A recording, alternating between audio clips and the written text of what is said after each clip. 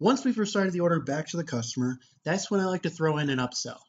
Simply asking anything else is not an upsell. We sell Domino's products, so let's offer Domino's products. All right, Andrew, we have 2 medium hand-tossed pizzas, 1 ham, 1 beef, and your total is $15.59.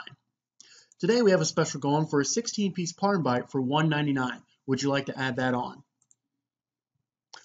I focus on the parm bites because I think it's a great price point at $1.99. I think it's just right. It's not too expensive.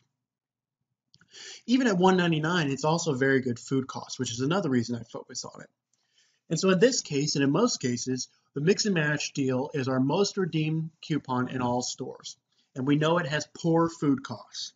And so when you upsell an item with good food costs, you bring that number back in line for what we're looking for. Some items have natural triggers for upsells. So if I upsell a parm bite, I'm automatically triggered. I'm going to offer dipping cups. Today, we have 2 for $1.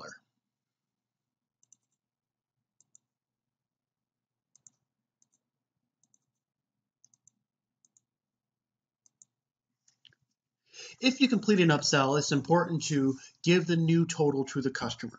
You don't need to recite everything back because we've already done it prior to upselling, but let's give them their new total with the parm bites.